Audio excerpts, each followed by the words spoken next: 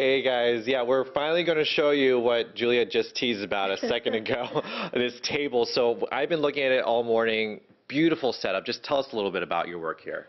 Thanks. So yeah, I'm just trying to put little salt boxes and floral patterns on things for fun. I'm really excited about the fabric and the ties specifically, because I just love a good necktie.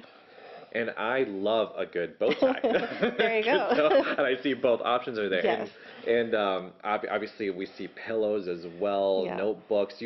You really made something like a salt box look pretty. Well, the thing is, like, I've always been charmed by the salt boxes, and now other people are seeing them as well, and they like merch, and so I'm here to fundraise to make salt boxes for next season.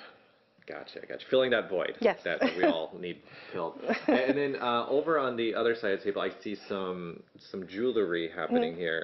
Can you talk about that? This is technically my real job. It's broken plate jewelry. So I take your broken plates and make jewelry out of them for the whole family. So if you break your grandmother's plate, I can get you out of trouble. Now, did you think when you started, making some salt boxes pretty, did you think that you'd be putting them on ties, on pillows? No, ties? this is a dream come true. I couldn't imagine a better outcome than having, the rest of the community love salt boxes as much as I do. And I have to say, because we see a good close friend, if we can pull it, yeah, we see Denise Koch right here, and you said that Denise has her own of this. This isn't just a one of a kind, right? Yeah. And okay, so let me just put that back.